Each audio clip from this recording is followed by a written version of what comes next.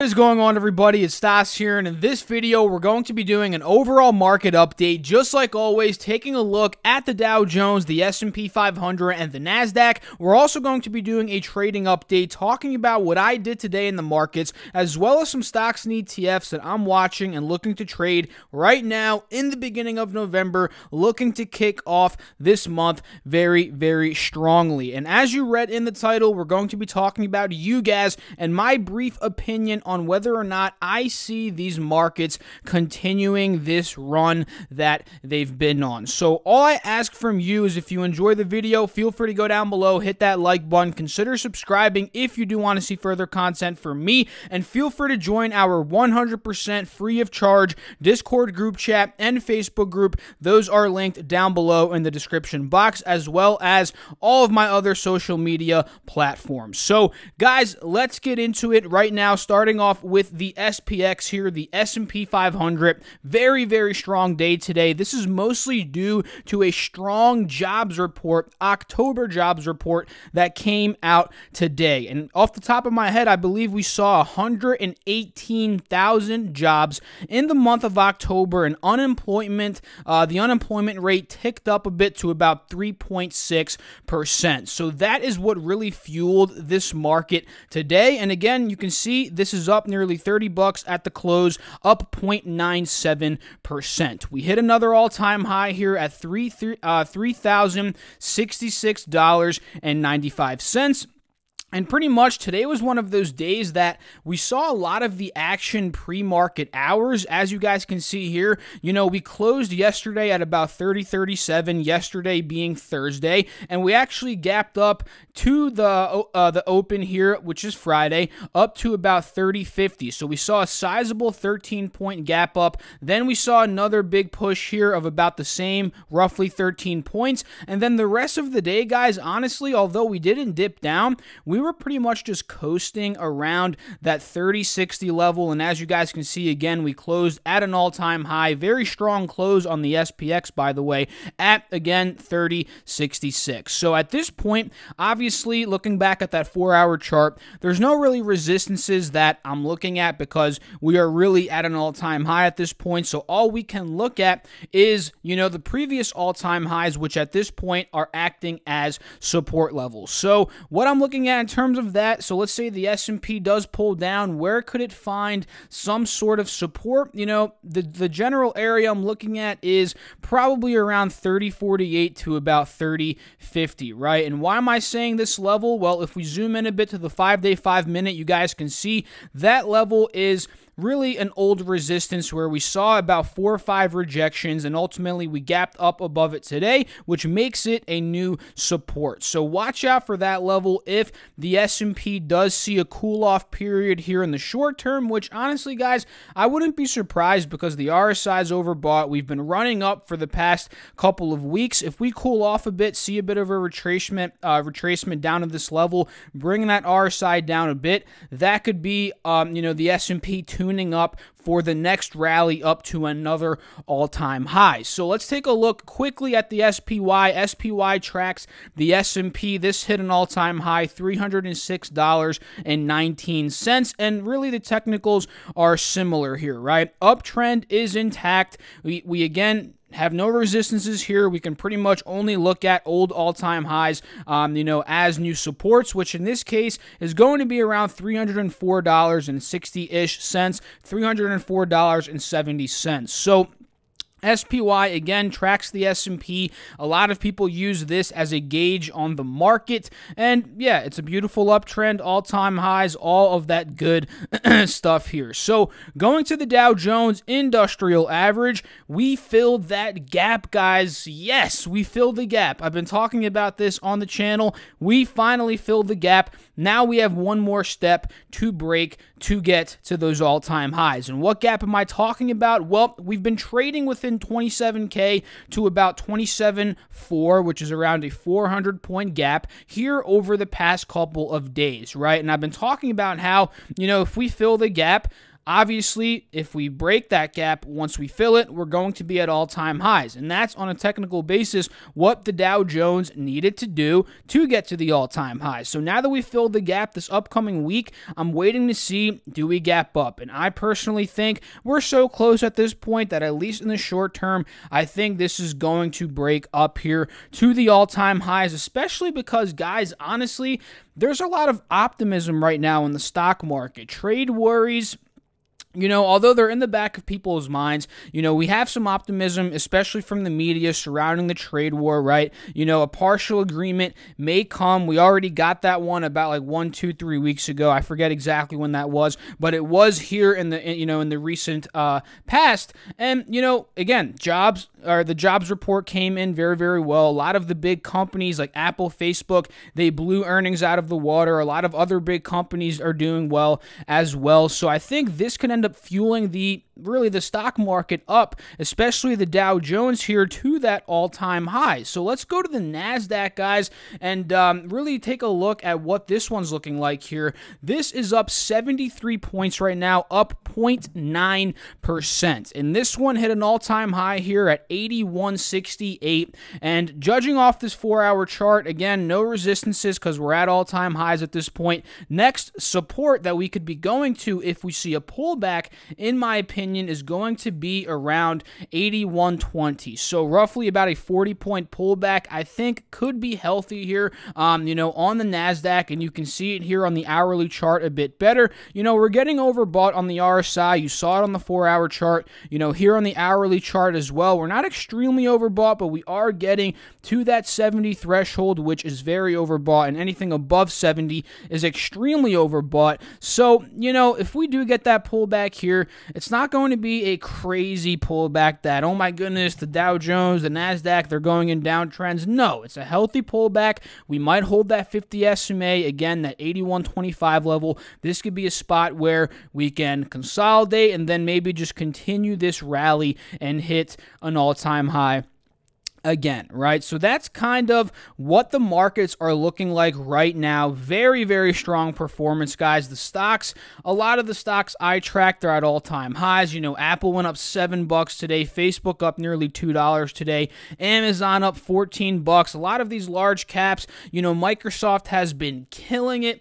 These are just driving up the stock market at this point. And to answer the question in the title, do I see more all-time highs to come here in the near future? Do I see the markets continuing to go up? And the truth is, yes. I already briefly kind of answered the question a couple of minutes ago, but there's a lot of optimism right now. A partial trade deal. We may get another partial trade deal. Jobs reports looking good. Corporate earnings, some weren't really good, but a lot of the large caps did pretty good. They beat on EPS. They beat on revenue. So at least in the short term here, I do see these markets continuing to rally. But one thing that can rock the markets, which we all have experience with at this point, or maybe most of us have experience with at this point, is if the trade negotiations get sour, we get more tariffs, they really publicize it on the media very negatively, which will instill fear in others. This is going to be one thing that can really bring down this market right here, and really it can happen very quickly, guys. We've seen it in the past before. One tweet comes out, we get tariffs, and the market drops 3% in a day, 4%. This has literally happened in the past couple of months, so just keep that in the back of your mind. Although everything's great right now, markets are pushing up, I think in the short term, we can continue pushing up here. Just realize that this can change in the blink of an eye. Have cash ready. That's what you should do, in my personal opinion, right? You don't have to do that if you don't want to. I have cash ready. So when that does happen, when we do see a sizable correction here, I'm going to be ready, and hopefully you guys will be ready as well to buy into stocks as they get cheaper, because right now a lot of the major stocks out there, they're pretty expensive, right? So let's get into UGAZ very quickly, then we'll talk about what I did. And honestly, today, guys, today was more of a sit back and watch type of day for me, right? you know, I'm in McDonald's, I'm in Facebook. I didn't really change much in these positions. Facebook, I'm up a little bit on the position. McDonald's, I'm down a little bit on the position because McDonald's did end up seeing a little bit of a correction here. We got rejected at 197, sold off, held 193. That's pretty much what we did today in terms of McDonald's, right? And I'm in at about 194, like 50-ish. Didn't buy any more shares of McDonald's. I do plan on adding more. I was looking to add more today if we were to break 198, but the fact that we didn't, we got rejected. Really, I didn't do much to this trade, right? I'm just simply holding those initial shares. And the Facebook position that I got into yesterday really is because of their positive earnings, their run up to $200, and their pullback the next day to 192, opening up that $8 margin. And really, I see this as a dip buy because the momentum that pushed us to $200, what did that do? That pushed us A, to a higher high, and B, into the next channel, which is between 192 and up to about 205. And again, we got the pull down. We held 192 nicely as a support yesterday, so I figured I buy in. And again, off the top of my head right now, I forget exactly where I built the position. I believe it was 192.60, 192.70, right around here. And you guys can see I'm up a little bit on that. I'm up about like a couple cents, like probably 50, 60 cents on the position, maybe upwards of actually more towards about $1 on my shares. Nothing crazy. So, simply today, guys, I was holding, Facebook, McDonald's, no day trading, although UGAZ would have been a very good day trade here today.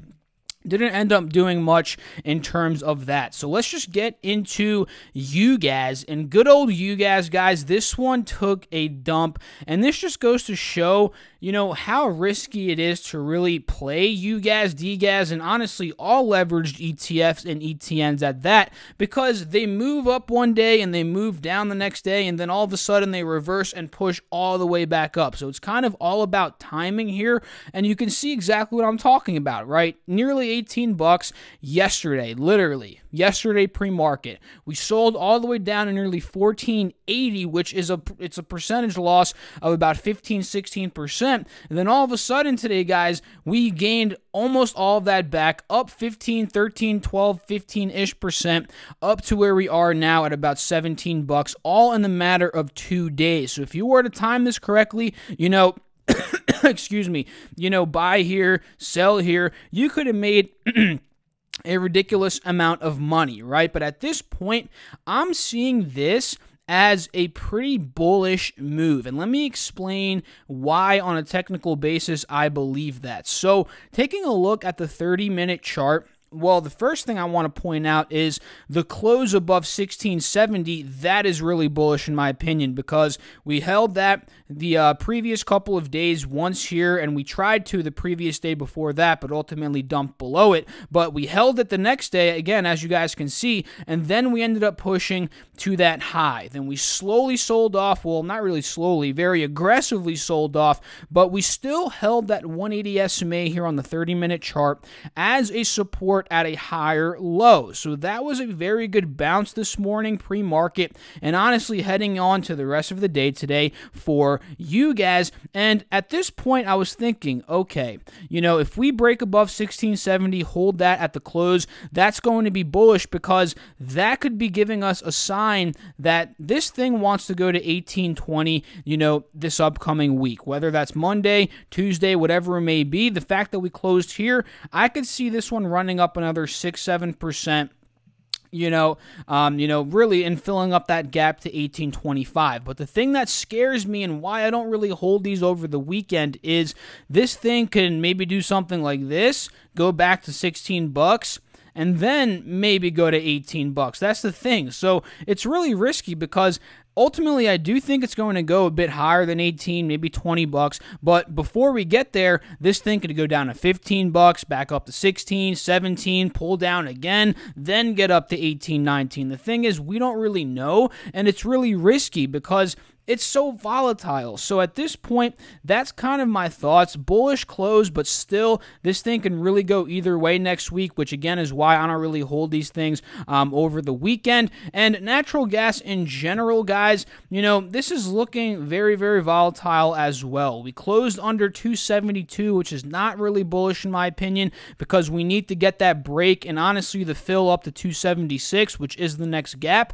And if we do get that and ultimately a break above 276 and really getting into the 280s, that's going to be what we need to see for UGAZ here in the short term to really hit that $20 plus target that I do think it can, as natural gas gets more and more bullish as it continues to run up here. So overall, that's what I think in terms of UGAZ, natural gas, very volatile, but ultimately I do think it's going to continue to rally up here, whether it's next week, the week after, or maybe even the week after that. So let's quickly talk about some stocks, guys, and some that I'm very, very interested in buying this upcoming week. The first one being ticker symbol ATVI. And why am I liking ATV, guys? Well, brief news. Let's take a look at this live news tab to show you we got some announcements about two major video games at BlizzCon, as you guys can see down here. And let me show you the games here. It was Diablo 4 and Overwatch 2. This is what this stock has been kind of waiting for. Call of Duty also released this past week, and honestly, I am a Call of Duty fan. I've been a Call of Duty fan for such a long time, since 2010, Black Ops 1. That really is my favorite game of all time. But now this new Call of Duty Modern Warfare, obviously it's 2019 version, this game is amazing, guys. It sold 600 million copies in the first 3 days opening weekend, and I honestly love it, right? I actually got off of the Call of Duty bandwagon for a couple of years. Haven't really got the past 2-3, but once I saw this one, I was like, okay, I need to give it a shot. I need to get back onto the bandwagon here, start playing it a bit more, because again, I love Call of Duty for over a decade at this point, right? So I got it. I love the game, guys.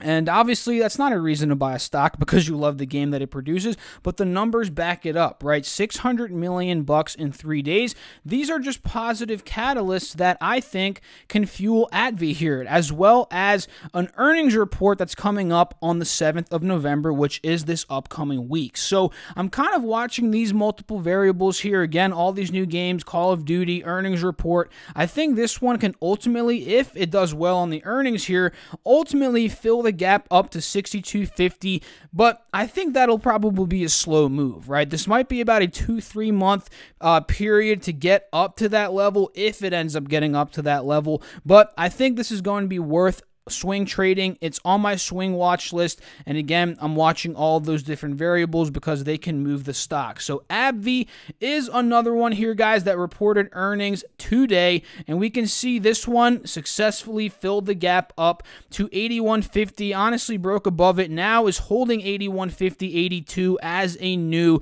support. So this is looking good. Now we have to draw out some levels here that really we can go to next, because this thing has been so freaking bullish, right? 84.20, 84.30, that's kind of where I'm looking at next here, coupled with their earnings. Let's take a look at this, guys. Live news, let's scroll down here a bit. Okay, we can see guidance, 882. Is this EPS? Yes, 882 to 892 versus the 890 estimate. So, of course, if they hit that higher end, that's going to be better for the stock. But let's see the earnings here, if I can find it for you guys. If not, it's okay. Okay, here it is. EPS beats 233 versus 230 estimate. Very, very good. Sales beat as well, 8.48 billion versus 8.38 billion. So this overall did very well in terms of earnings. The brief earnings in terms of EPS and revenue, that's driving up the stock. I'm going to be watching AbbVie here over the next couple of days. So what other ones do I want to share with you all? We obviously have KHC. This is one that's really breaking up here due to a pretty positive earnings report. Tesla is another one that I want to mention. And honestly, guys, I'll go into a lot more stocks here on Sunday's video. So if you guys want to actually let me know a stock down below in the comments that you want me to analyze for Sunday's video, video? Let me know down below. Drop that comment and I'll get to it. But Tesla here, 320, 315, not really 320, 315, 310 seems to be acting as a support. Maybe in the short term we can move up to 320 here. That's kind of where we're trading in right now, but ultimately I'm not really looking to trade Tesla at this point. Another one that's just been ripping, guys, is Nvidia, ticker symbol NVDA. This one's pulling down now. $200 could be a potential swing trade entry here if we do hold that 50 SMA up to about $208. I'm thinking that could be a reasonable play of about 3-4%. Watching that, I definitely think it's worth it. So that's really it for this video. I don't want to keep you guys too long. If you enjoyed it, feel free to go down below, hit that like button, consider subscribing if you want to see further content from me, and don't forget to join our Discord group chat as well as our Facebook group. All of those are linked down below. So I'll catch you all in the next video. Thanks again for watching. Peace out.